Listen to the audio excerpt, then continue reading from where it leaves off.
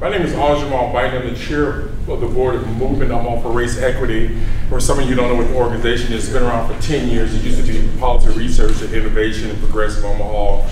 And our whole mission is to deal with anti-racism, race issues, but also to host book group meetings, community forums from time to time. And also we've done a lot of Zoom, Facebook Live events. And this is one of the events that fits right within our mission. We have about 15 members on our board. We have a couple of them here tonight, and we're kind of excited to hear.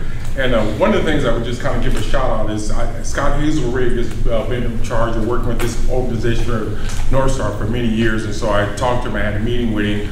We were in a leadership class over 20 years ago, and I said, I'd like to have a meeting over at your location. He said, okay, no problem. So we decided to come out and have a meeting here. The last meeting was over at the Fabric Lab. But what we're trying to do is get more of our families and community members to meet public and elected officials in the community and to have moderated conversations to deal with issues. So we're going to keep this as informal as possible. The framework or the format of tonight is just a brief introduction. I'm going to let each one of our guests introduce himself a little bit more and talk a little about it. And then Terri Crawford is a co-moderator with me today. She's also worked in different capacities. She's known as a community advocate and also has a law degree. She'll share a little more about herself. And she also co-facilitated me a meeting probably about a month or so ago with the legal aid of Nebraska as well as ACLU. So I came with the generic questions, she came with the legal questions, and we did a tag team. They call us pit bulls after that, but it was a wonderful discussion. Again, it's kind of an event where we try to deconstruct some of the stuff we don't hear in our community directly from the policymakers and people out there. So we're kind of excited about that. So 2 quick things I wanted to say. We're going to allow Tom Riley to say some opening comments in the beginning, and then we're going to have a series of questions for him. He'll give a little introduction. Terry's going to also give a little bit of introduction on herself to know who she is.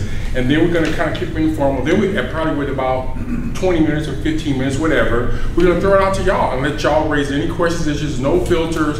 And some of you don't know this, but for about 25 years, I've facilitated community forums at Catholic Church at St. Martin's, and we have open forums, but the key thing, no profanity, but other than that, people can ask questions. And we also have little timers that people get long-winded. We turn our little timer on here to keep you focused, but like table talk, you know, so we're kind of excited to get people to do this. We wish more nonprofits would do this because as we look at our society and our community, more and more people need to be brought together. So we're kind of excited tonight about that. So without much further ado, I'm going to let Terri introduce herself, and then Tom, you introduce yourself a little bit. And I just want to say, Tom, one of the little side notes is years ago he did a community forum where it's at St. Martin's. He's always been open to coming out, talking to people in the community. I was around when he ran for office one time, and that's how I got to meet him and know him. And then also worked out in Douglas County for a number of years, so we interacted on the criminal justice committee. But he's always been the kind of guy who can talk to folks, and I was elated when he said he would come out and speak to the group and share what's going on in his world and so on. So Terri, I'm gonna let you start off. Terri Crawford, JD, and I'll let you go from there. Okay. And you share anything you want to share about yourself, you know. Thank you so much. I'm really glad to be here to have this conversation. I've known Mr. Riley for a very long time, so I'm really happy that we are having this open forum to have some conversations. We had a paradigm shift in 2020 with everything that happened with George Floyd.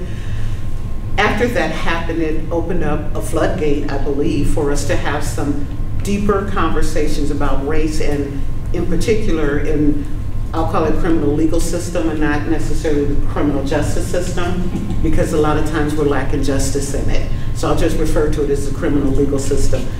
We're in a space where HBCUs are failing due to funding, but the prison system is making billions of dollars by incarcerating Black and brown bodies. So that means we have our priorities mixed up. We should be educating rather than incarcerating. So I'm hoping we can have some of these conversations tonight to talk about what the Office of the Public Defender does, and to talk about any misconceptions that we may have or that they may have regarding that connection with the community and the demographics that they serve. So I will stop there. Okay, good. Well, Mr. Riley, I'm going to let you say a little bit about yourself, introduce whatever you want to share, and then we can open it up with your opening comments. And then Terri and I have a series of, I got some questions, she has something, then we're going to open up to the audience. Fair enough. Well, first of all, thanks for inviting me. I'm happy to be here. My name is Tom Riley. Currently I'm the Douglas County Public Defender. I went to Creighton Law School. I graduated in '75, and I've been in the public defender's office ever since I graduated. So this is my 48th year in the public defender's office. And obviously, well, over those 4+ decades, there's been a number of significant changes, some for the better, some not for the better. I will just briefly say that the public defender's office, I'm sure both of you know, but at the risk of not being clear, are statutorily were created, and our obligation is to represent people who are charged with felonies, misdemeanors, juvenile court delinquency cases. We also handle Board of Mental Health commitments. In other words, if an individual is at risk of being involuntarily committed to a mental health institution, we represent them. We also represent parents who are in danger of losing their parental rights in juvenile court. And finally, we represent individuals who are in danger of going to jail for failure to pay child support. They can be held in contempt and can be jailed if in fact a judge deems them to be in contempt and not doing what the judge thinks they should be doing to get caught up on child support. Obviously, being a defense lawyer, we're a reactive entity. We can't get involved pretty much until someone is accused and charged with a crime. Now, I will say that there is a statute that allows us, in felony cases, we don't have to be appointed by the court initially. So I've had a number of situations where someone will call me and say, hey, I got a card left in my door. The cops want me to come down and talk to them. What should I do? And the statute says if they're a suspect, then we can do something without being court appointed. So we can get involved in those kind of things. And you know, if someone has got enough wherewithal to be smart enough to call us before the police interrogate them or the police search their house, sometimes you can get a leg up on them and maybe prevent some unpleasantries on all angles. When I first started, I want to say we had 8 or 9, maybe 10 lawyers. Now we have 50 plus. One of the things that's always difficult is retention. The grass is always greener and the money's always greener on the other side.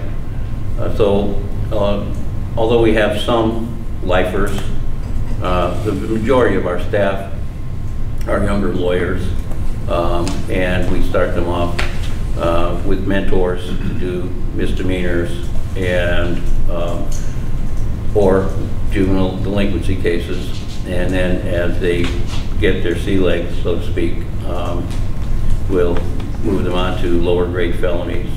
There's always a mentorship ability involved, and I would say that although I still handle cases, mostly homicides, one of the joys of the office for me is mentoring the younger lawyers who have not yet been jaded by getting pounded over the head in the system, and it's refreshing for me and to see young, anxious people that want to go out and help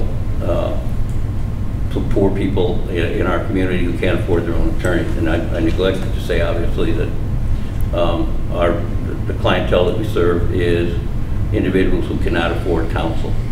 And as many of you may know, trying to retain private counsel in even medium grade felonies or high grade felonies is extremely expensive.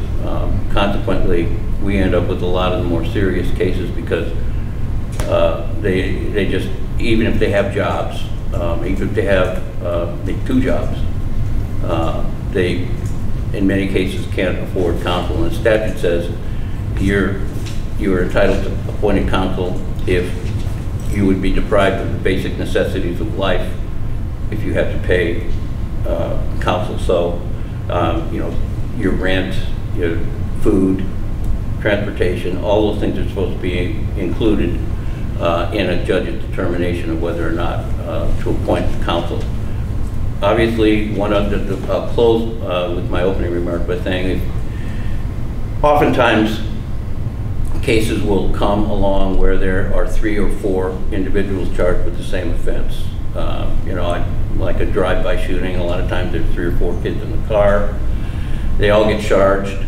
Obviously, we can only represent one of that group. We can't represent both defendants. So in those cases, we end up with one of the accused, and the judge will appoint private counsel at state expense, or I should say county expense, to represent the others. And finally, our budget is, we're funded solely and only by Douglas County Board, so that the county, we don't get state money, we don't get federal money. To be honest with you, I'd rather have to try to beg for money to 7 local people than to have the state entity where I have to go down and beg for money to 40 some odd state senators, many of whom don't really care very much about what's going on here. So there's no perfect way to do this, but at least I think this is one of the better ways. With that, those are my opening remarks. Good. So Terri, do you want to start, and then I'll go after you, and we just back and forth a little bit, and then kind of go from there, okay? So in March of 2023, we celebrated 60 years of Gideon that assured that defense to those that were facing criminal charges. And thank you for going over exactly what that looked like for us. The whole purpose of Gideon, and for those that don't know, Gideon was the case in 1964 that guaranteed the right to counsel in criminal cases throughout the federal system. But I think it also did the same thing on the county level and city level. Basically, what had happened is, prior to Gideon, the Supreme Court interpreted the federal Constitution only to apply to federal court. So if you got charged in federal court, you would get a court-appointed attorney. If you were charged in state court, you're on your own. And in many of the southern states, as you can well imagine, they didn't have any public defender system, and they didn't have court-appointed attorneys. So Gideon was self-represented and went to prison and filed a federal habeas corpus action.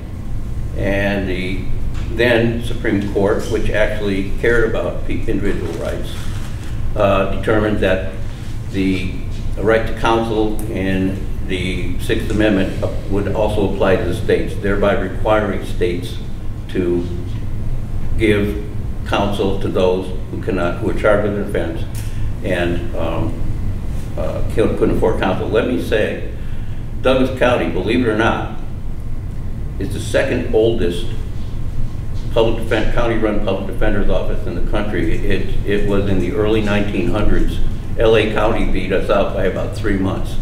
So in the early 1900s, Nebraska was actually a progressive political state and created a public defender's office to represent people charged in state court. The Constitution didn't require it, but the Nebraska legislature at the time thought it was appropriate that people who were charged with crimes should be going in against an attorney, prosecutor, and have to fend for themselves. So I hope that clears that up a little bit. It does. So can you talk about some of the primary challenges that our public defender's office in Douglas County faces when representing the indigent, and how that impacts their access to justice, and what that looks like when you have attorneys that have very high caseloads in your office? We do have high caseloads, but I have one, you don't know Martha, I think Martha Dunn, and she's an attorney who has a number of responsibilities, one of which is to manage caseloads. She oversees and makes sure that no one person has got 300 cases and someone else has 50. So we kind of keep an eye on that stuff. We dole the case out every day, and we have supervisors that do the doling out of the cases. Obviously, the gravity of the case will dictate to some degree which lawyer will be handling it, or which group of lawyers will be handling it. Is there a typical caseload? Basically, I would say right now, our felony people have between 140 to 160 open cases at any given time, and the misdemeanor crowd has between 3 and 350. Those were in compliance with the ABA standards, but about a month ago, the ABA came out with new standards, which honestly, it said on low-grade felonies you should only have 60. Well, if that were the case, we'd probably have to hire about 50 more lawyers. I'm not a believer that the sheer number of cases is determinative of how heavy a caseload is. When I first started, if you got charged with a DUI, we'll say, you'd get about a 2-page written police report that said, I was on patrol and I saw the car in front of me weaving across the center line. I pulled it over, smelled booze on the driver, had him do the dance, you know, that they have you do. Didn't pass it, and took him down. Actually, when I first started, they didn't even have the breath test yet. That's how old I am. But now, the trial prep on those was read the police reports, go talk to your client, say, what do you have to say about this? What's your side of the story? And you know, the client might say, I didn't cross the center line and I didn't have any booze on my breath. So we'd file a motion to suppress, and the would be in front of the judge, and the cop would go up there and say, he crossed the center line, he couldn't do the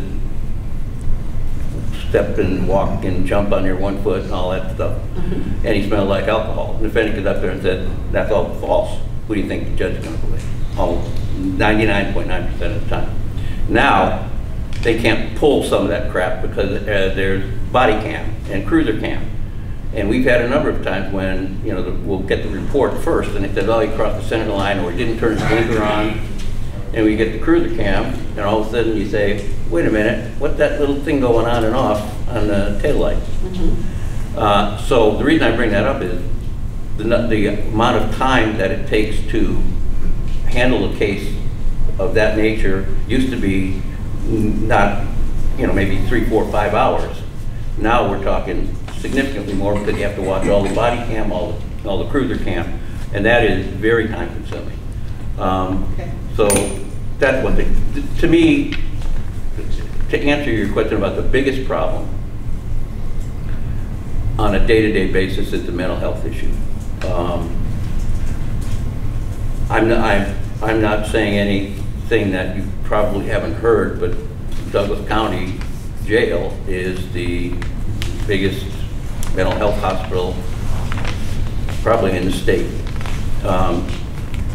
We had some statistics from the month of August just passed, and I can tell you that on a daily basis there are between 1,100 and 1,200 people that are incarcerated at the Douglas County Jail. 900 of them out of 1,100, we'll say, are there as pretrial detainees who are unable to post bond. And the Douglas County Jail screens people when they come in. And the statistics for August were that 28% of them had SMI, which they define as serious mental illness. I'm talking schizophrenia, bipolar disorder, schizoaffective disorder. And that 40% have a diagnosable mental illness. Well, as you can imagine, trying to deal with clients who are in distress, mental health distress, is extremely difficult. A lot of times they won't talk to us. A lot of times they can't communicate with us in any logical fashion. There's a thing called competence to stand trial. and someone might be in there on some very low-grade misdemeanor, like someone got thrown out of Stevens Center or Francis Siena House, and they go back and they call the cops and charge them with trespassing, and they're mentally ill. A lot of the times, you could go to the court the next day and say, we'll plead guilty, give us time and costs, and out the door. But if they're mentally ill and can't communicate with you, ethically you can't get them to enter any kind of plea until they're competent to stand trial. So if they're found incompetent, they are supposed to get sent to the Lincoln Regional Center to restore competence. And in truth, with the advances in medicine over my career, a lot of people who suffer from serious mental illness, the meds really work. And they can get them to a point where they can have a rational conversation. Is it predominantly those that come in on criminal charges, though, that have these SMIs or? Oh yeah. Okay. Oh yeah. Okay. Yeah. Folks, I want to kind of interrupt. We only have so much time, and I want to get, if I can, with due respect, I want to get through a few of the questions more for us a little more rapidly. And then I know there's audience members out here, because I know some of the personalities, they got some questions. So if we can do kind of like the soundbite conversation a little bit here. I'm not good at that. Yeah, and so you can probably tell. Put the timer on. Yeah, that's what the moderator got here, y'all. I got a big timer and a small timer, but what we're going to do is we want to get through a few questions to set this stage as we did, and then we want people to ask all the questions they can, because it's rare we get a chance to get Tom out to do this. So just let me say one more thing. Okay. On the competency, you have to go to reading center. The wait time now is 22 to 26 weeks.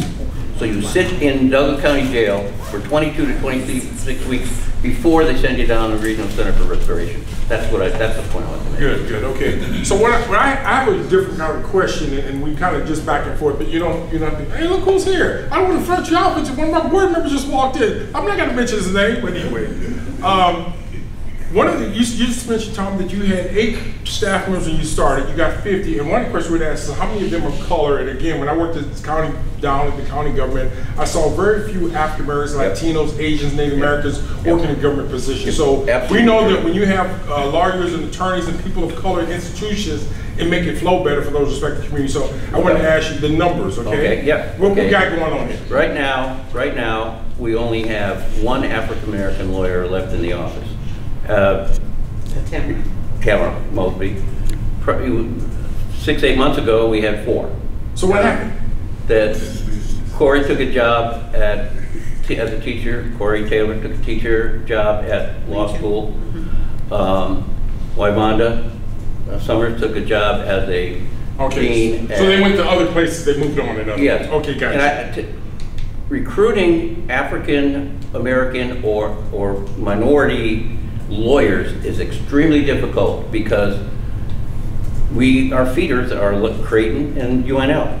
I interviewed a young man who was a law student from Lincoln for a clerkship. And I asked him, I said to him, we really want to reach out to African American law students to come and clerk at it. I'm glad you're here. He said, well, I'm the only African American in my class. You mean in Lincoln? Yeah. The whole college? No, in his class. Oh, class. Okay. So he was a second-year student. Okay. We offered him the job, but he... I understand that there were 6 in my class. 6. Yeah, it's... But let me ask you this, and I know one of the things that OPS did in the early days when we were desegregating the schools is they would recruit at HBCUs. And some people don't know what that means. Terri, explain what that means. HBCUs, historically black colleges and universities. So OPS would send a team out to those colleges to sell Nebraska, and many came to Nebraska to teach in the system. So I'm wondering, do we do anything like that? Has there been, anything that would allow us to go outside of Nebraska for recruitment purposes? And let me hijack that a little bit and say, what kind of outreach do you do, which is related to that? Because I have no clue what outreach, because you said some things here like people don't know what you do. Typically, it's UNL and Creighton. Okay. To answer your question, it's been quite some time, but I did reach out 10 years ago, when I think we had no African-American lawyer, or maybe T.J. Secret was there. Was Deborah there then? I think she came after. Deborah Lee. And we reached out to Howard, and obviously it was long distance and predated Zoom, and really didn't get much, you know, the kids that were in DC weren't too interested in coming to Nebraska. Nebraska's a hard sell. Yeah, it At is. HBCU, it's a hard sell. We're not supposed to be laughing at y'all. This is official business. We had two twins. Remember? God, I can't recall. They were both from Georgia. Alonzo and Alfonso. Yes. Right. Whitaker? Is it Whitaker? Whitaker. Yeah. See, Yes. I know people, man. Yep. Okay. And they both were here for a while and got fed up and went back to, I believe it was Georgia. Mm-hmm. And it, you know, it wasn't because they hated us. It was just Better opportunities. Push-pull. It was just so. I was going to take your point, and because now we can do some of this stuff by Zoom, maybe we can get somewhere. So, how do you rate the quality of your service? In other words, demographics. If you were comparing Douglas County to another jurisdiction, how do you know if you guys are doing a good thing or a bad thing? Do you actually go to a clientele and say, was I a good lawyer? Do you have any kind of survey or quality indicators to know if we're doing good as a public entity? I'm talking about individual lawyers, I'm talking about the whole system. yeah, that's a good question. Thank you, I appreciate it. I'm on a bunch of listservs with public defender entities across the country, and we do a lot of Zoom interactions. And there have been a number of suggestions on how to generate that kind of information in an orderly fashion. Typically, the way we make a lot of our decisions is if one of our lawyers is getting a lot of complaints about not going to see the client, not communicating with family, that kind of thing, that's a red flag. We don't have a form to fill out and say, are you happy with this or are you unhappy with this? Usually there's no problem with someone saying we're not happy or someone saying, hey man, thanks a million. You know, a lot of the cases, you know, especially the misdemeanors move, boom, boom, boom, boom, boom. And you know, there doesn't seem to me to be a great way to do it. An evaluation. To do an evaluation that has really validity, all the kind of empirical stuff you want. I've had them send me some of the entities that do those kind of things, and some of them did it and stopped doing it because they found it was time consuming and didn't really get you very far. What we do is we have our supervisory staff. Each of them has a group of lawyers that they supervise, and they originally, if there's a complaint, they go to them. We document it in each lawyer's case file, unless it's someone who's obviously mentally ill, just going off. I mean, we have plenty of that, but there's not much sense in you know, documenting all that stuff. Where you want to make some documentation in their file is, you know, if you hear the same complaint, the same nature of the complaint, 3, 4, 5 times in a relatively short period of time, then it's time to grab them by the ear and say, okay, what the hell's going on here? You know, we've had some in some incidents where we've had to do that, and you know, I tell them that you know, I'm not a person that leans over your shoulder and says, my way or the highway. But we do have a bar. Below which you can't go. I think related to that question, we have an excess of racism in the system itself. And I think that played out for all of us to see in real time with the Sturlock and everything that happened with that, the grand jury and everything that happened with Klein, and hopefully we'll have an opportunity to speak with him. So we had that conversation, we were talking about it briefly with the guy who wrote the book, and what that looked like in Omaha, Nebraska. And we incarcerate more people in this state, in particular zip codes and neighborhoods, than a lot of other places across the nation. And for cities that are comparable size, it's more than anybody else. When a lot of that was going on, there was some conversation from some people, and I won't name them, but we know who they are, that said our system is not racist. I think we are being disingenuous if we say that, but knowing that it's absolutely true and that occurs in the system, how do you handle that in your office when we know that there's some bias, and it's bias from the time of the first police contact, from the arrest, all the way through sentencing? There's bias throughout the system. Well, how does that play out in your office? Well, what you have to do is recognize that that is, you know, the elephant in the room, you know, that mental health. And not only is the system by race, it's also by finances. Classes, income. Poor people do not get the same treatment that wealthy people get. Just look at the bond setting. You know, someone that's white and wealthy gets a $5,000, 10% bond, so they only have to pay $500. Whereas someone who's African American, someone that doesn't speak English, whether they're from Africa or from Latin America, they get higher bonds. And if you're poor, $5,000, 10% bond is like, you might as well be $5 million. Yes. Yeah, just a quick question to follow. Why is that an issue? Just for the audience to understand, why is having a high bond an issue versus a low bond, and why does that play out in the criminal? Well, obviously, the number one thing we want to do is keep our clients out of jail as best we can. And when the judge sets the initial bond,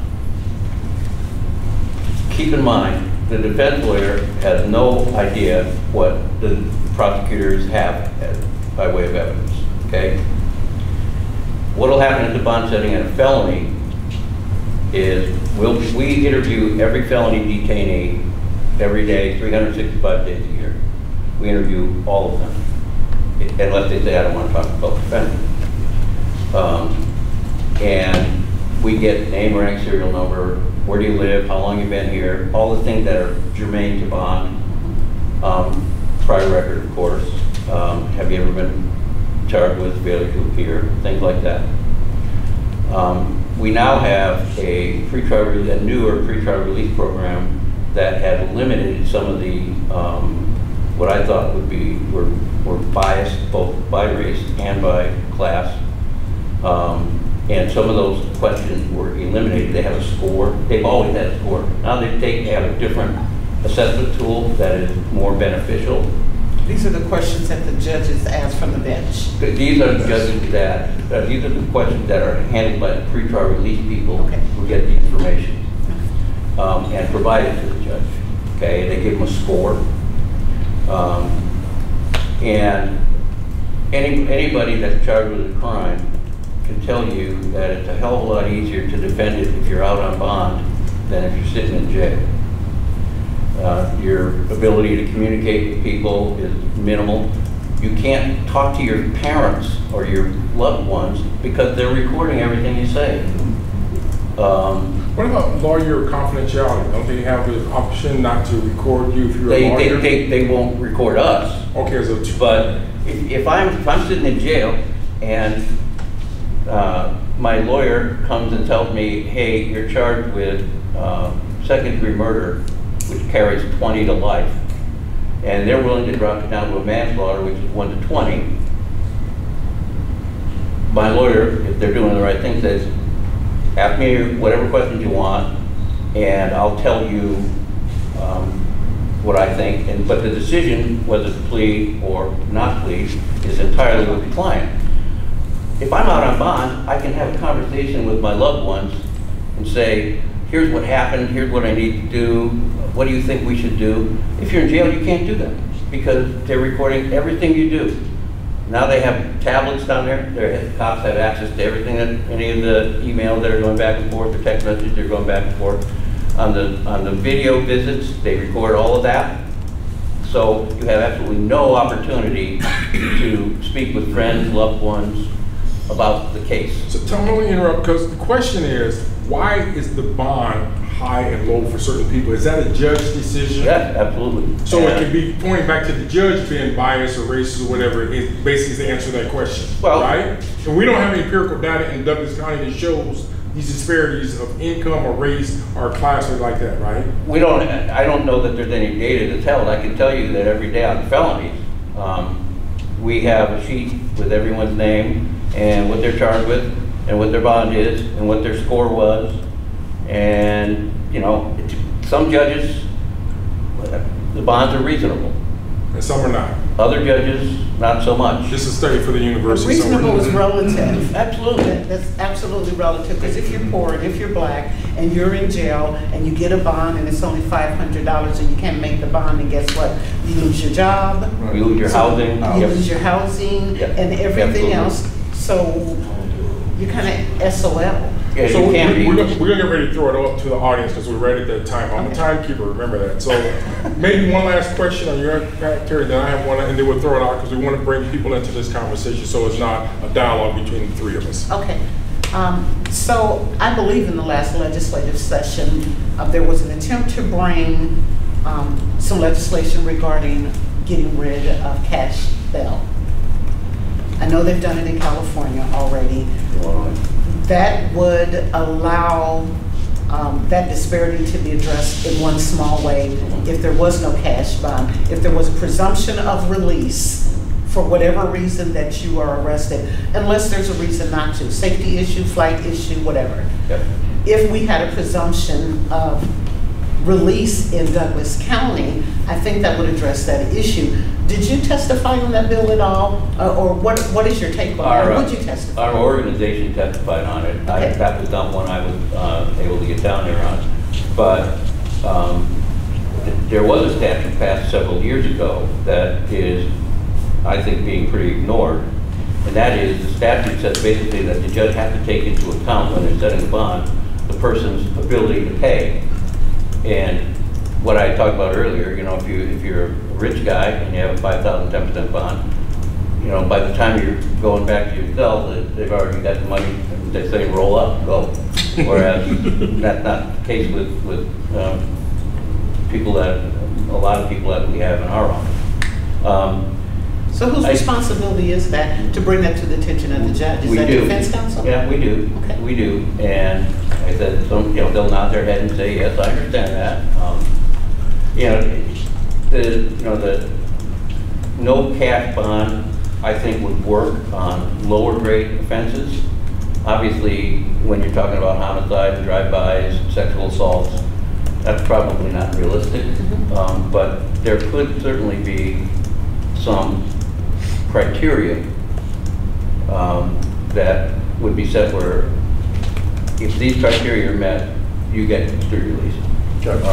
Folks, I want to see if we can switch up. I'm going to ask one last question. I'm going to throw it out to the audience, and I'm going to try to be a moderator a little bit better so that we can get as many questions, feedback in, because it's a rare occasion where we've got time out like this. My last question is, and I'm alluding to, you alluded to earlier race, you spent in the significant amount of time talking about African Americans. I'm also thinking about the recent Sudanese in our community, Spanish-speaking people, so on. Two-part question. One is, do you have any Hispanic or Latino attorneys or people from other parts of the world on your staff? And then two, how do you deal with that language issue? Because I've heard there's some people who've come to our community who don't speak English that well, and they go to the court system, the system can baffle them and treat them well. And so if you can kind of keep it briefly so I can throw it back out the audience, but just give us a little bit of overview. Are there any Latinos or other racial groups on your staff? Because I know you allude to African Americans, but all you know is got to ask those tough questions. Okay. We have 4 lawyers that speak Spanish. Okay, good. And we have 2 investigators out of our 4 that speak Spanish. We have 4 secretarial that speak Spanish. Okay. So we've got Spanish covered. So how do you have the language in other languages? When it comes to other languages, then that becomes a bit of a problem. There's an entity out there that by Zoom, the court will hire to translate for like newer Okay, those other languages. Some of the more exotic languages that are relatively newly introduced into the community. We do have a significant number of clients who are from South Sudan, who are refugees, and the younger they are, the more likely they are to speak English. Many of their parents do not. Mercifully, they may have a relative or a child that does speak both languages, and we can get some communication through it. But there, you know, that's an ongoing issue. But Spanish, we got. Okay, gotcha. With a certain eye, I've been watching all y'all. So anybody got any questions? I'm not even worried about that. But I see two hands. We'll go with Jack first and go over here, and I'll try to keep track of your fingers up like an auctioneer. So Jack, you first. Just a quick question. My understanding is that cell phones can instantly translate from many languages to English. Is there any thought of using that? I have not heard of that being used. Like I said, I'm on a lot of these Boards and commissions. Public defender / defense lawyer meetings, and I haven't heard of that one yet. I'd have to think about what the pros and cons of that would be. I mean, I'll be honest with you. When I first started, I had like 7 years of Spanish, and I could at least get name, rank, and serial number out. But I'll tell you, once we hired Spanish speakers, you could just see the faces light up and how much better it was. Like I said, when we interview people all 365 days a year, sometimes the lawyer that we've got there on that day doesn't speak Espanol. So I tell them, get to the Google, and you can get where do you live, and you know, what's your phone number, and what are you charged with. You can get that out, and at least let them know you're going to court, you know, on Tuesday, or you're going to court on Wednesday, and so they're not just SOL. So I encourage the lawyer to do that. Sometimes they chicken out because they're afraid. That's something that we can look into. We'll follow up on that. Ma'am, you have the next question. Yes, so I heard you talking about the high number of people who deal with mental illness that are incarcerated. Working in public service, I've worked in some places where there are a lot of people sent to a co-occurring facility, generally for addiction and mental illness, from the courts, and the courts will pay for it and everything. The majority of those people sent to those facilities are white males, when I know there are a ton of people in this community right here that have those same disabilities. How is that gauged? The sad reality is the entity can decide who they're going to take and who they're not. Courts can't order a private entity to take someone as a client. That's why we need the state to step up and get some community-based facilities like that. What I'm talking about is generally, because it's the Centerpoint Campus for Hope, so they pretty much take anybody. And it's still the majority of the clients that come in from the court system. I'm just wondering why more minorities are not getting the same opportunities that these white males are getting. I don't know the answer. Well, we threw it out in the public arena, so hopefully we'll have somebody to follow up on that and deal with it. Because again, that's what these events are about, is bring light to issues of disparities and issues like that. A lot of that is going to rest again with defense counsel at the bench when you were pitching it for your client. Okay. You should have had those conversations already ahead of time, maybe contacts, see if they have a bed available, and then have that conversation at the bench with the judge. Judge, there's a bed here at this facility. But again, the facility's going to have to accept the person. So if defense counsel is doing their job on the front end of that, by the time you get in front of the judge to have the conversation, you already know if there's a bed, they already know your client's background, they know whether or not there's a good fit, because a lot of times they won't take them if they have certain other types of crimes that are associated with that person. So it's a whole host of things that go into that. We have a social services coordinator in our office who is in contact with all of the entities and does exactly what you're talking about. What's the name of the entity you're talking about? Campus for Hope. Okay. I think it's Centerpoint. I'll find out from her what the score is with that place. Okay. Other questions out there? I see one already in the back. That's two, but go here and then come over here. Yes. Yeah, I got two. The first one is just real short, sweet. Okay. Just right to the point. Have you ever seen people sent to Lincoln? You talk about competency evaluations, and have you seen people sent there before on misdemeanors for competency evaluations? Have I seen people what? Sent to Lincoln to the regional center for competency evaluations on misdemeanor charges. For misdemeanors? Yes, sir. Rare, but sometimes. But you have seen it? Yes, and they also recently passed a law to allow for outpatient restoration. So someone who's a misdemeanor, charged with a misdemeanor would be a good option as an outpatient restoration. Problem once again is service providers. Trying to find someone, people in the mental health profession don't want to do forensics much anymore. Again, I don't want to be too much of a historian, but we used to have 4, 5, 6 forensic psychiatrists that would do evals for us all the time. We're down to like 1 or 2.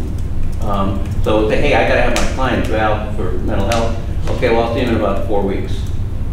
You know, that's troublesome. You had a follow-up question? I saw you had 2 written down there. Yeah, the other part was, okay, when you talk about bail being used in a punitive manner and potentially inhibiting somebody's ability to provide themselves in defense, you talk about potential 8th Amendment violations. So does your office take any kind of civil action in that regard for your clients? Like, can I just...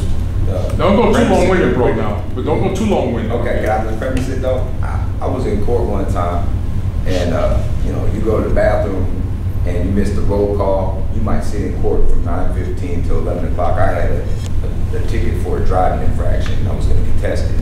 And they came up to me and they said at 11 o'clock, they said, "Who are you?" And I said, "You ever call my name yet?" And they said, "We already called you, and we'll give you we'll let you go ahead and just plead this out, and we'll drop the failure to appear." So you were talking about failure to appear is affecting people's bonds, but sometimes you can get a failure to appear when you're in the courtroom. Oh, I didn't know that. Yeah, You can be there at 9 o'clock, but if you're there at like they call your name or something. Most people don't know that. Yeah, so you can be right there in the courtroom and get one on the spot. And then the other question, I've also had somebody call me before. He was in Blair, and he said, you know, I'm trying to get bonded out, and he said, I need $20. And I said, $20, you're just sitting out fines, you'll be out tomorrow. And he said, no, they won't let me go. And so I called back and I talked to the jailer, and they said, hey, 2 months this guy can sit here for this $20. We're not gonna let him go. In Blair, Nebraska? Yeah, this is Blair, Nebraska, in Washington County. And he said it was a $20 bond. And so that would seem punitive to me. Should his lawyer file something on his behalf? well, first of all, the thing you talked about going to the bathroom and then having your name called, that's a sad reality. Don't forget, in misdemeanor cases, we can't get involved until the court appoints us, and if that's your first appearance, you know. But he can go against your bond, that's all I'm saying. So, Say what? but he can go against your future bonds.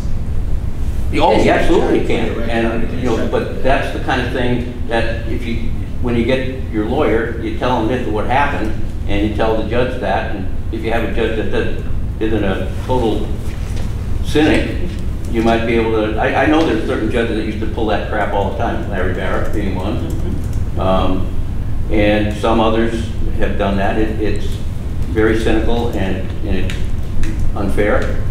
The Blair thing, you got me on that one. That's out of my jurisdiction. And we may have to follow up on something like that. There was another question on the floor. I saw, was it, I mean, I was, okay, you're next and then go there. Okay, got you. Oh. Yeah, so how much, I don't want to say legitimacy, I guess how much effort, and then being that it's like public defender, what's the reality on like a bond reduction, right? So like we're talking about bonds and everything, ability to do this, that, and the third. So, you know, like talk to me about that. Basically what, if you get a bond that's too high and you can't make it, you have the right to a bond review.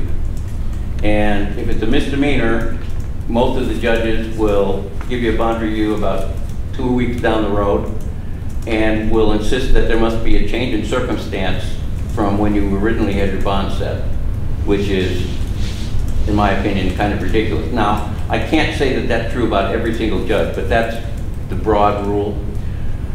On felonies, the county court judges set the bonds originally on felonies, and they have a tendency to set them high. If the case gets bound over either by a waiver of the prelim or after a preliminary hearing, it goes to district court. We do have some success with the district court judges to have a bond review. The sad reality, though, is if you have a preliminary hearing, that happens 4 to 6 weeks after your original arraignment on a felony. So you're sitting there for 4 to 6 weeks. You know, if I go in front of the same judge, he's going to say, well, what's different from what the original bond was? And say, well, what's different is he's been sitting here for 40 days. He lost his house. He can't pay child support. He's going to lose his job. That's different, okay? And that rings true with some judges, and it's too bad, so sad with others, unfortunately. Wow. There's another question back here? Can I respond briefly to Okay. just very briefly? Okay, good. That's why when Tom talked about how we recalibrated the law in Nebraska, where it should be based on your ability to pay, that's in the statute now. And although many judges kind of look the other way, it's defense counsel's responsibility at the bench to have that conversation and fight for you based on what the statute says. Gotcha. They always did. Okay. Since judges are on the ballot every couple years, whether or not they want to be retained, it seems to me that as taxpayers, we should be able to create some type of oversight committee to determine whether or not these judges are making the proper rulings in court prior to the election, so that we can put a report card out on them as to whether or not they're failing the system. Well, I can tell you that the Bar Association, before every election, the Bar Association is sent a questionnaire and asked a bunch of questions about the judge's fairness, wisdom, blah, blah, blah, blah, blah. And the final question is, do you think this judge should be retained or not? And it's anonymous, they say. And I can tell you that there are a number of judges who a majority of the lawyers that practice in front of them said this judge should not be retained. And that information is available to the public, but as we all know, sad reality is that, you know, the voting public is busy with other stuff. And knowledge is power. If they saw that some of these judges have historically, continuously been graded by the lawyers that in front of them, and I'm not talking about 10 lawyers, we're talking about hundreds of lawyers. And if they, 30% say they should be retained and 70% say they should be thrown out, that should be a pretty good message to the voting public that this judge, for a variety of reasons, shouldn't be retained. But that has happened. I would say Douglas County more so than prison. Do not I know. interpret I what was thinking, because I think, well, if they convicted, if they're not going to the regional center, they're going to prison. That's right. That's right. And I just, the number of people that are in Douglas County Jail are mostly pre-adjudication, and a lot of them, although it takes way too long, do not get sent to prison. They end up being on misdemeanors if they didn't read the center. They have to get released because they've served more time in the regional center than would have got if they got sentenced. And in many cases, once a person is restored to competence, and as long as it's not a murder or a sexual assault, there's a lot of mitigating factors there, and some of the judges will give someone probation as opposed to sending them to prison because of one of the catalysts to committing the offense was the mental illness. So I do think that, especially in the rural areas where maybe they don't have quite as much the amount of lawyers that are going to be hard-nosed about this, they may be going down there. But you might be right, but I think it's a close call. Well, my thing, I'm kind of like an advocate for the residents there in prison when they leave in. I unfortunately been there twice, and there's a mental piece that comes with being locked up in like an animal. Mm-hmm. And I don't think it's being, the emphasis is not on it so much. And then you wonder why the recidivism rate is so high and everything else that goes with it is happening mostly in brown and black communities. And it's not, so we just getting a cycle, generational cycles of saying the same thing, and it's keeping the jobs intact, keeping the corrections officers, building new prisons and all that stuff. So, You know, the way they're doing things in prison now, you know, in Nebraska, when you get sentenced to prison, they'll say not less than 3 or more than 5 years, no part of which you'll be in solitary confinement.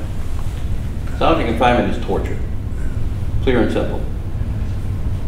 I have clients who, some of whom I haven't spoken to in years, that are down there doing some time. They'll call me and say, hey Tom, they put me in the Supermax prison that they just built at LCC. And we're locked up for 23 out of 24 hours a day. We can't communicate with anyone else except the guards. Get me the hell out of here. And that goes to what Terry and I were talking about earlier about the Inspector General, who is very, very good, and the Ombudsman's office has been very good about getting to the bottom of things and sometimes reversing those classifications.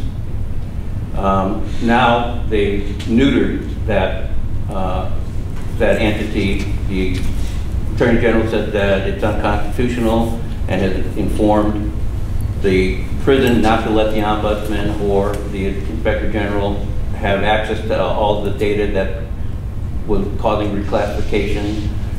They can't visit the prisoners whenever they want to, which they previously had the ability to do. Now they have to do it like you're a visitor. So they cut them off at the knees, and there's got to be hopefully there's some legal action taken to reinstate that oversight, because that office has done a tremendous amount of positive work to expose a lot of the bad stuff that's going on in the prison. We have another question. Before we get to the question, I want to throw something out at you. You alluded to it earlier, but you went specific. If I commit a crime and I need your services, what's my income limit to get your services? In other words, can I be a middle income person and still get your service? Because you said there was some exceptions, so give me a ballpark number. I can qualify to get your service. Not that I'm going to commit a crime, but basically what income range do you serve is what I'm asking. Or just in general. Right, what's the income range? I have no clue. There's no income range. The statute simply says if you are unable to provide yourself and your family with the basic necessities of life, you're entitled to counsel. Obviously, as I said earlier, a lot of that depends on the nature of the offense. If you're charged with a high-grade felony, you're going to have a high bond, you're likely going to be staying in jail, and the judge is going to appoint us. The judge, in their thinking, obviously will say, well, if this person has enough money to hire their own attorney, they're likely going to do it anyway. Whether that's true or not is debatable. But, I mean, just for the hell of it, sometime call a private criminal defense lawyer and say, hey, my loved one is charged with a drive-by shooting, how much will it cost? Call Leffler. Yeah. What are we talking? I have no clue. What are we talking? 30 grand. 30 grand? If you're trying to tell you, if you're 15 to start, 15 to start, and it keeps going. Okay. The reporter has a question. We want to give the perfect attention. How much discretion is there in that statute with what the judge, like, has the judge ever deprived someone of counsel because they say they can pay for the service? Sometimes they'll say, I'm not going to appoint the public defender, I don't think you're indigent. And then the guy will come back a week later and say, I tried, I can't, and the judge will usually say, all right, I want the case to at least move, so we'll appoint the public defender. Total discretion with the judge, and for better or worse. We got 3 questions on the floor. Go here, here, and here. Okay, first you had your... I also wanted to say, you're not entitled to public counsel if you're a parent charged with a 3A, or if you're in a 3A. I don't know what a 3A means. You gotta help me. Yes, you are. Yes, you are. We represent people charged with 3A that are accused of losing their parental rights on 3As. What a 3A? Help me, y'all. Basically, it's an attempt by the state to deprive you of your parental rights. Gotcha. We've documented this. We've gone through the court system, and you're not entitled to an attorney. Well, you're wrong. In a juvenile proceeding. We'll pursue that a little bit later. Good. Well, I had another question. Wait, hold on, bro. We gotta pass the love around here. It's not a private conversation. I'm saying in Douglas County you're wrong. But he's available afterwards, so we can do that. Go here. In Douglas County you're wrong. We got 2 more questions here. It's a top dog right here. Yeah, just a question for maybe to kind of switch the conversation a bit. What is the temperature of the prosecutor's office? And what I mean by that is, I generally see there's two types of prosecutor's office. One that tries to get it right, and one that tries to get convictions at all costs, even at the cost of maybe holding on to evidence that may exculpate the defendant. So I guess what is your general feedback on that as your experience working with the prosecutors? I would say that in the earlier part of my career, there were prosecutors who would withhold evidence from defense counsel. I would say that in the last 15 plus years, that has not been my experience. And the reason is that it's too hard to hide it. It's just too hard to hide it. There's way too many ways that we can find out, hey, wait a minute, where's this? Now, I will say that sometimes it comes late, which is very frustrating.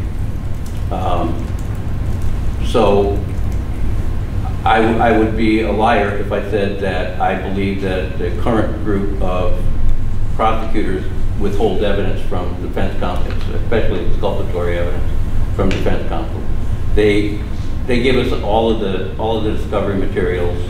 We've got videos of all the witnesses, and you know, if you are reading, if you're experienced enough and you're reading some reports and you say, wait a minute, how did they get from point A to point B?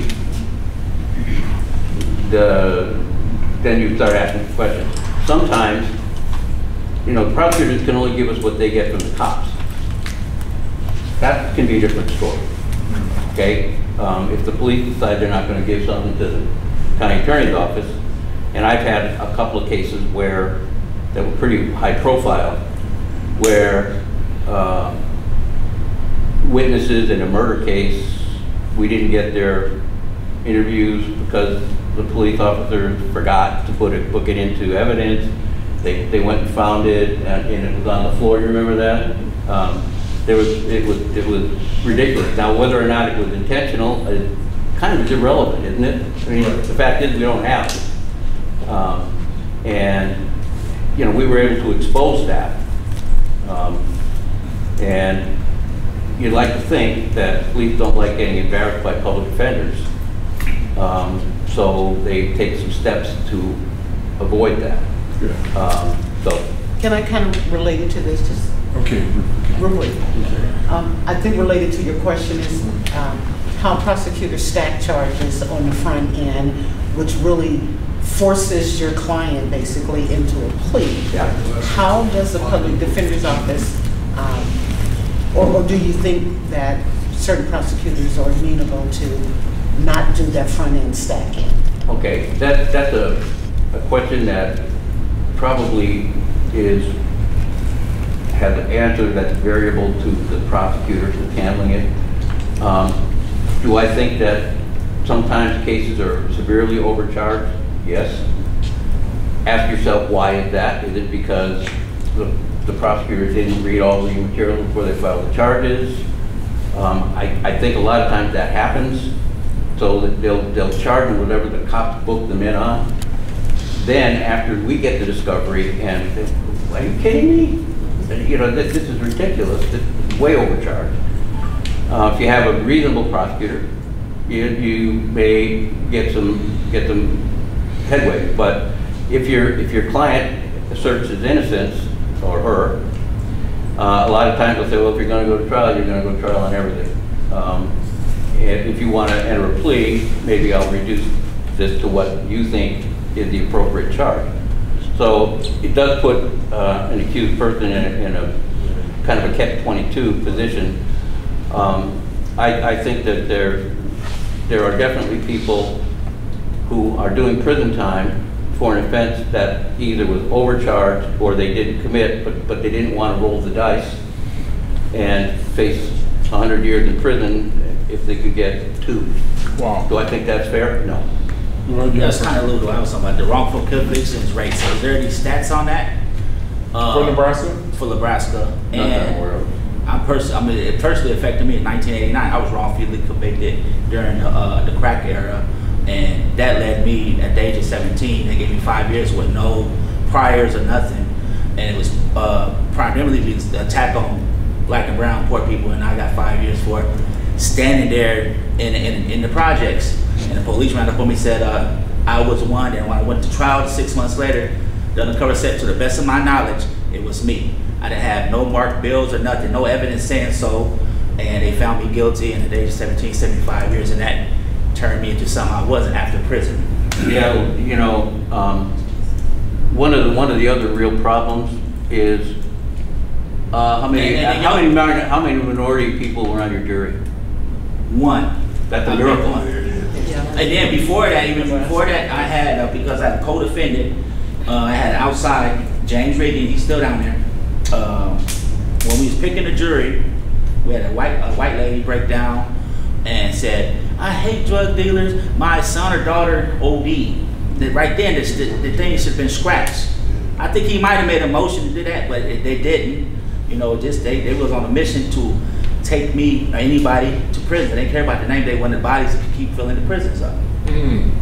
So that's kind of like my source. I'm really passionate about wrongful convictions and stuff like that. Good. Other questions, other feedbacks, folks. Anybody else who's been quiet and want to say something? Anyone? Because we have no problems with doing an audible and closing out early. Any other comments? Yes, ma'am.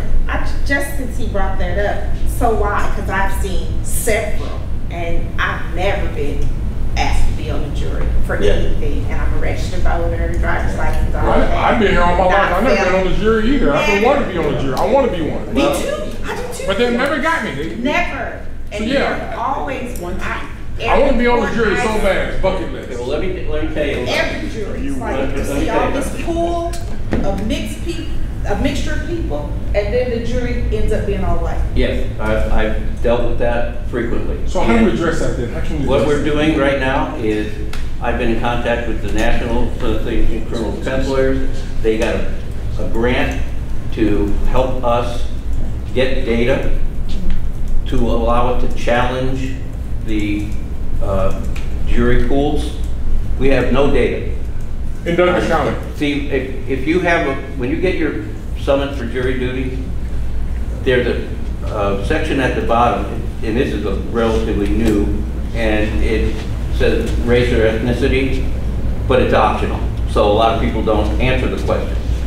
So this group, there were 2 lawyers from Drake University that I've been in contact with, and they were able to get some court rule changes and also some litigation that in their mind has significantly increased the likelihood of a better fair cross-section of jurors. I'm hoping that with their help and with this grant that we'll get somewhere. We've contacted the Chief Justice of the Supreme Court. We've contacted some other members of the court, and we're planning on a forum in December, and then another one with just defense lawyers after that. They'll put that on. There's a question here. I'm taking popcorn. When I was the election commissioner here in Douglas County, normally the jury came from a list of registered voters in Douglas County. Right. I know that time can make someone who's calling potential individuals to be on that can get kind of lazy, and they begin to relay or rely on just a certain number and group of people who have been called several times.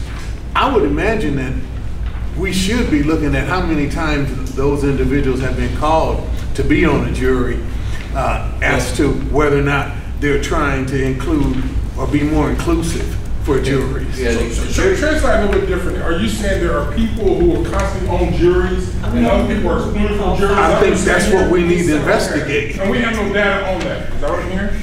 Not that I'm aware of. I could tell you that the clerk of district court now is the jury commissioner. Okay.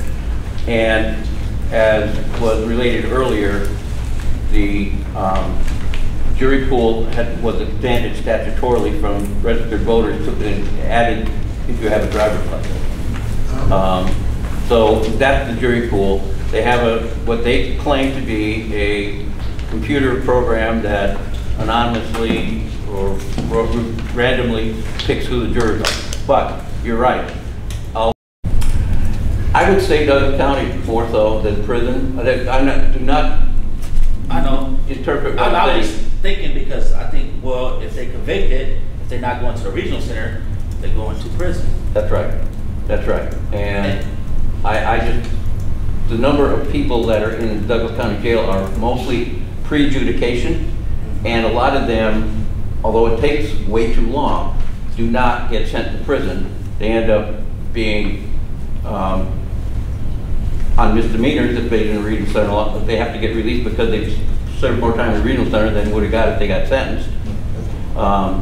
And in many cases, once a person is restored to competence, and as long as it's not a murder or a sexual assault, there's a lot of mitigating factors there, and some of the judges will give someone probation as opposed to sending them to prison because of one of the catalysts to committing the offense was the mental illness. So I do think that, especially in the rural areas where maybe they don't have quite as much the amount of lawyers that are going to be hard-nosed about this, they may be going down there. But you might be right, but I think it's a close call. Well, my thing, I'm kind of like an advocate for the residents there in prison when they leave it.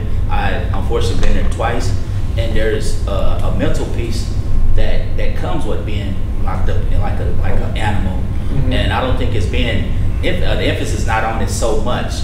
And then you wonder why the recidivism rate is so high and everything else that goes with it. And it's happening mostly in brown and black communities. And it's not, so we just getting a cycle, generational cycles of saying the same thing, and it's keeping the jobs intact, keeping the correctional officers, building new prisons and all that stuff. So, you know, the way they're doing things in prison now, you know, in Nebraska, when you get sentenced to prison, they'll say not less than 3 or more than 5 years, no part of which you'll be in solitary confinement. Solitary confinement is torture, clear and simple. I have clients who, some of whom I haven't spoken to in years, that are down there doing some time. They'll call me and say, "Hey Tom, they put me in to Supermax prison that they just built at LCC, and we're locked up for 23 out of 24 hours a day. We can't communicate with anyone else except the guards. Get me the hell out of here." And that goes to what Terry and I were talking about earlier about the Inspector General, who is very, very good, and the Ombudsman's office has been very good about getting to the bottom of things and sometimes reversing those classifications. Now they've neutered that entity. The Attorney General said that it's unconstitutional and has informed the prison not to let the Ombudsman or the Inspector General have access to all the data that was causing reclassification. They can't visit the prisoners whenever they want to, which they previously had the ability to do. Now they have to do it like you're a visitor.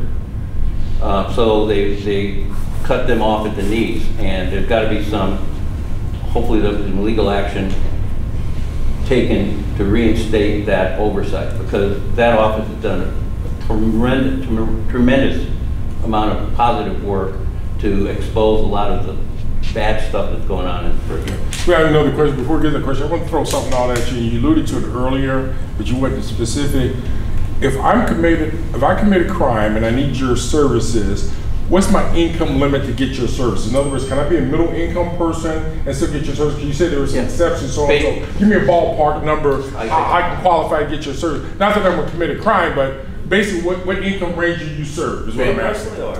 Or just in general. Right, what's the income range? I have no clue. There's no income range. The statute simply says if you are unable to provide yourself and your family with the basic necessities of life, you're entitled to counsel. Obviously, as I said earlier, a lot of that depends on the nature of the offense. If you're charged with a high-grade felony, you're going to have a high bond, you're likely going to be staying in jail, and the judge is going to appoint us.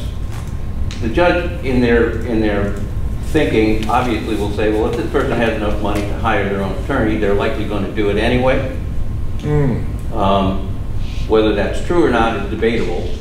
But, I mean, just for the hell of it, sometime, call a private criminal defense lawyer and say, hey, my loved one is charged with a drive-by shooting, how much will it cost? Call Leffler. Yeah. What are we talking? I have no clue. What are we talking? 30 grand. 30 grand? If you're trying to tell you, if you're 15 to start, 15 to start, and it keeps going. Okay. The reporter has a question. We want to give the perfect attention.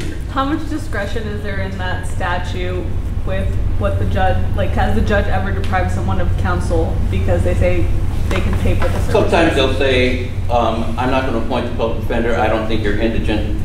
And then the guy will come back a week later and say, I tried, I can't, and the judge will usually say, all right, I want the case to at least move, so we'll appoint the public defender.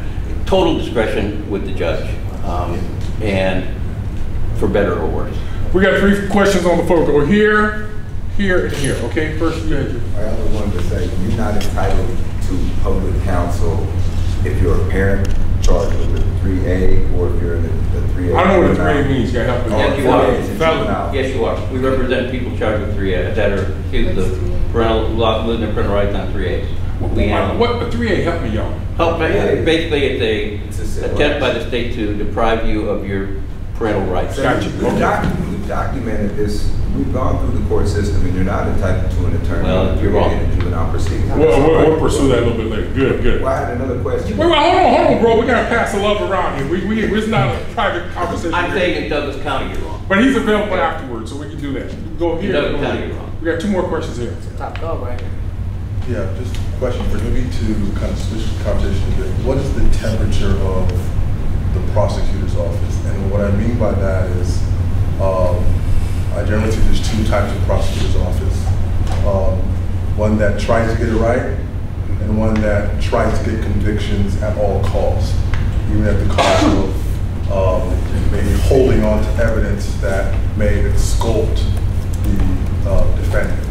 So I guess what is your general feedback on that as your experience working with the prosecutors? I would say that in the earlier part of my career, there were prosecutors who would withhold evidence from defense counsel. I would say that in the last 15 plus years, that has not been my experience. And the reason is that it's too hard to hide it. It's just too hard to hide it. There's way too many ways that we can find out, hey, wait a minute, where's this? Now, I will say that sometimes it comes late, which is very frustrating. So I would be a liar if I said that I believe that the current group of prosecutors withhold evidence from defense counsel, especially exculpatory evidence from defense counsel. They give us all of the discovery materials. We've got videos of all the witnesses, and you know, if you are reading, if you're experienced enough and you're reading some reports and you say, wait a minute, how did they get from point A to point B? Then you start asking questions. Sometimes, you know, prosecutors can only give us what they get from the cops. That can be a different story, okay? If the police decide they're not going to give something to the county attorney's office, and I've had a couple of cases that were pretty high profile, where witnesses in a murder case, we didn't get their interviews because the police officers forgot to book it into evidence. They went and found it, and it was on the floor. You remember that? It was ridiculous. Now, whether or not it was intentional is kind of irrelevant, isn't it? I mean, the fact is we don't have it. And, you know, we were able to expose that.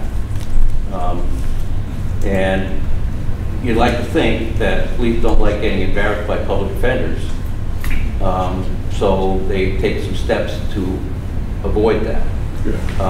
So. Can I kind of relate it to this, just real quick?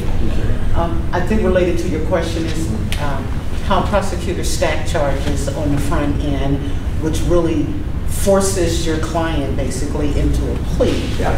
How does the public defender's office, or do you think that certain prosecutors are amenable to not do that front end stacking? Okay, that's a question that probably has an answer that's variable to the prosecutors who's handling it. Do I think that sometimes cases are severely overcharged? Yes. Ask yourself, why is that? Is it because the prosecutor didn't read all the material before they filed the charges? I think a lot of times that happens, so that they'll charge them whatever the cops book them in on. Then after we get the discovery, and are you kidding me? You know, this is ridiculous. This is way overcharged. If you have a reasonable prosecutor, you may get some headway. But if your client asserts his innocence, or her, a lot of times they'll say, well, if you're going to go to trial, you're going to go to trial on everything. And if you want to enter a plea, maybe I'll reduce this to what you think is the appropriate charge. So it does put an accused person in a kind of a catch-22 position. I think that there are definitely people who are doing prison time for an offense that either was overcharged or they didn't commit, but they didn't want to roll the dice and face 100 years in prison if they could get 2. Wow. Do I think that's fair? No. That's kind of a little I was talking about the wrongful convictions rate. So is there any stats on that? For Nebraska? For Nebraska. And I mean, it personally affected me in 1989. I was wrongfully convicted during the crack era, and that led me at the age of 17. They gave me 5 years with no priors or nothing, and it was primarily the attack on black and brown poor people, and I got 5 years for standing there in the projects. And the police ran up on me and said I was one, and when I went to trial 6 months later, the undercover said, to the best of my knowledge, it was me. I didn't have no marked bills or nothing, no evidence saying so, and they found me guilty, and at the age of 17, 75 years, and that turned me into something I wasn't after prison. Yeah, you know, one of the other real problems is how many minority people were on your jury? One. That's a miracle. And then before that, I had, because I had a co-defendant, I had outside, James Reagan, he's still down there. When we was picking the jury, we had a white lady break down and said, I hate drug dealers, my son or daughter OD. Right then, the thing should have been scratched. I think he might have made a motion to do that, but they didn't. You know, just they was on a mission to take me or anybody to prison. They didn't care about the name. They wanted bodies to keep filling the prisons up. So that's kind of like my source. I'm really passionate about wrongful convictions and stuff like that. Good. Other questions, other feedbacks, folks. Anybody else who's been quiet who want to say something? Anyone? Because we have no problems with doing an audible and closing out early. Any other comments? Yes, ma'am. Just since he brought that up, so why? Because I've seen several, and I've never been asked to be on the jury for anything, and I'm a registered voter, driver's license, all that. I've been here all my life. I've never been on the jury either. I don't want to be on the jury. I want to be one. Me too. I do too. But they never got me. Never. And yeah. Always one time. I want to be on the jury so bad. It's bucket list. Well, let me tell you. Every jury. It's like you see all this pool of a mixture of people, and then the jury ends up being all white. Yes, I've dealt with that frequently. So how do we address that then? How can we what we're doing right now is I've been in contact with the National Association of Criminal Defense Lawyers. They got a grant to help us get data to allow it to challenge the jury pools. We have no data. In Douglas County. See, if you have when you get your summons for jury duty, there's a section at the bottom, and this is a relatively new and it says race or ethnicity, but it's optional. So a lot of people don't answer the question. So this group, there were 2 lawyers from Drake University that I've been in contact with, and they were able to get some court rule changes and also some litigation that in their mind has significantly increased the likelihood of a better fair cross-section of jurors. I'm hoping that with their help and with this grant that we'll get somewhere. We've contacted the Chief Justice of the Supreme Court. We've contacted some other members of the court, and we're planning on a forum in December, and then another one with just defense lawyers after that. They'll put that on. There's a question here. I'm taking popcorn. When I was the election commissioner here in Douglas County, normally the jury came from a list of registered voters in Douglas County. Right. I know that time can make someone who's calling potential individuals to be on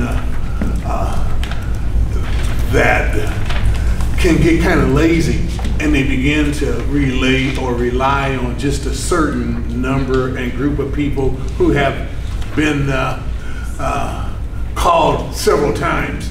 I would imagine that we should be looking at how many times those individuals have been called to be on a jury as to whether or not they're trying to include or be more inclusive for juries. Yeah, so translate a little bit different. Are you saying there are people who are constantly on juries and other people are excluded from juries? I think that's what we need to investigate. And we have no data on that. Is that what I'm hearing? Not that I'm aware of. I could tell you that the clerk of district court now is the jury commissioner. Okay. And as was related earlier, the jury pool was expanded statutorily from registered voters to added if you have a driver's license. So that's the jury pool. They have what they claim to be a computer program that anonymously or randomly picks who the jurors are. But you're right. When I pick a jury, I always say, how many of you have been on a jury before? And it's not uncommon. I haven't heard 5 times, but I haven't heard, it's not uncommon I've heard people say 2 or 3. Now, it isn't a ton of them, but it's, you know, I've never been called either. There's a question right here. Right. And I think just to follow up, just as a general matter, we all know it's illegal to strike someone on a jury based on their race. Yeah, right. It's illegal to do that. But a lawyer can get 3 strikes for whatever other reason not based on race. So I guess what I want to kind of find out is, although it's illegal to strike someone based on race, I can strike an African American individual on a jury and say, well, I don't like the way she answered that question. And as a result of that, now we have an all-white jury. So I guess what I would like to see is, although it's illegal to strike someone based on race, how does that play out now in the jury? That's a good question, and that's also going to be part of this grant that we have. There are some states that will no longer allow prosecutors to ask certain questions, like how many of you have had a negative experience with police officers? How many? Yeah. Oh wait, y'all was supposed to answer. He was just hypothetically saying that. He wasn't asking y'all that question. He just used an example. Prosecutors will ask the jurors, how many of you hear gunshots in your neighborhood all the time? There are all these coded questions that are going to be targeted at primarily people of color. And some of the things we're going to try to do is, by court rule, preclude prosecutors from asking those kind of hot button questions that give them an excuse to do just what you just said. Because the case you're talking about is Baton Rouge, Kentucky, and it says that prosecutors cannot, or no one can strike people because of their race. But there's been cases since then by the U.S. Supreme Court that said, as long as the reason is race neutral, it's okay, even if it's not rational, which took all the teeth out of that case. So you're exactly right. I'll have a Batson challenge and say, you know, Judge, this African-American juror answered the question exactly the same way as this white guy who they left on the jury. Why did they strike him? Well, he had his arms crossed and he wasn't looking at me, and BS like that.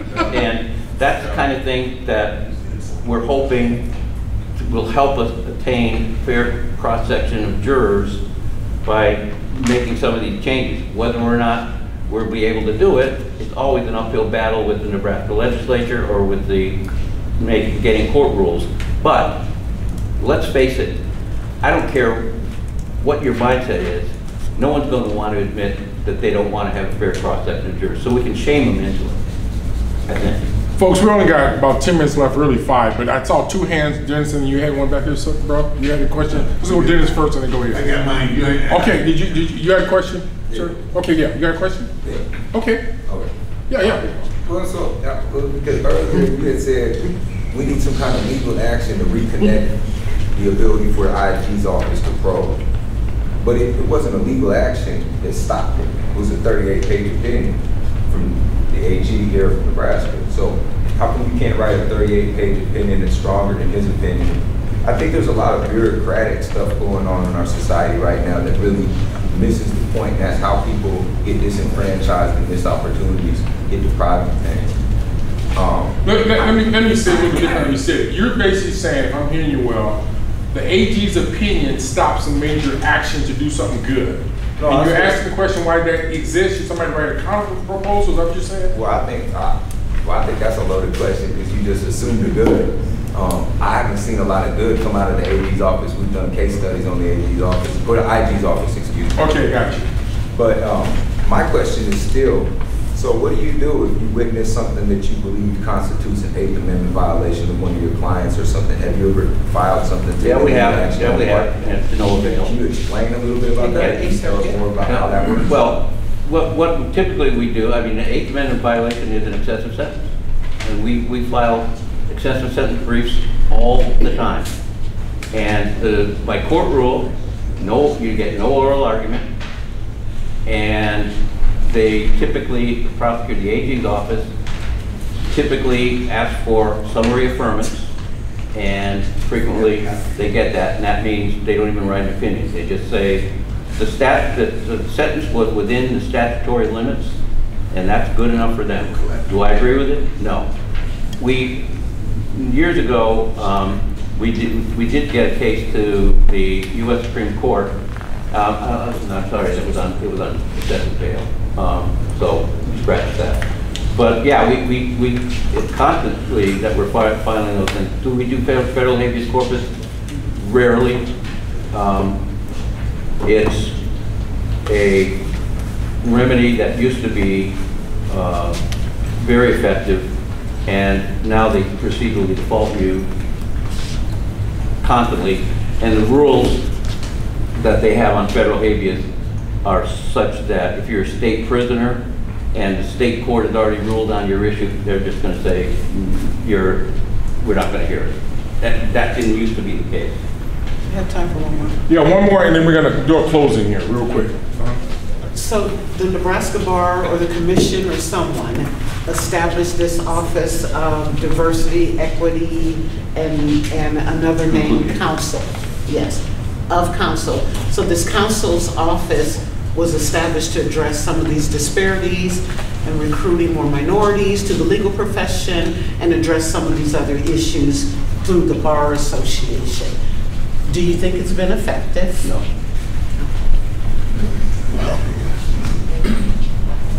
Why not?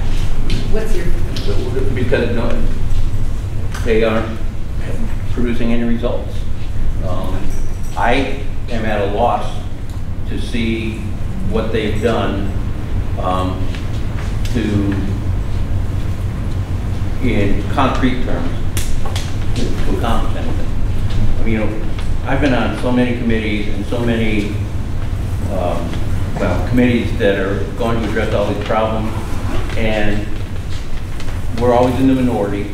because they stack the committee with prosecutors, cops, hard-nosed judges, and we make all these suggestions, and they nod their head, and then when the rubber hits the road, nothing happens. And I guarantee you, I'm on 2 more of these committees that are just created. One is the Sentencing Review Commission. Terrell's on it with me, and he was on the last committee we were on that tried to get rid of mandatory minimum sentences, reduce a lot of the other horrible criminal code. And we got legislation. Lathrop introduced great legislation, and even though the committee agreed that these were valid steps, the legislature B6 didn't.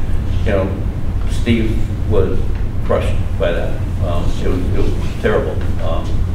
We thought we had him in a position where there were going to be a number of significant changes to reduce the overpopulation in prison. The committee was created to address that problem. And then when we said, here's what you need to do, make parole eligibility earlier, don't allow for these 49 to 50 year sentences that make it be, you know, the maximum you could get would be on a 50-year sentence would be 30 to 50 or 25 to 50, so at least you'd have some eligibility for parole.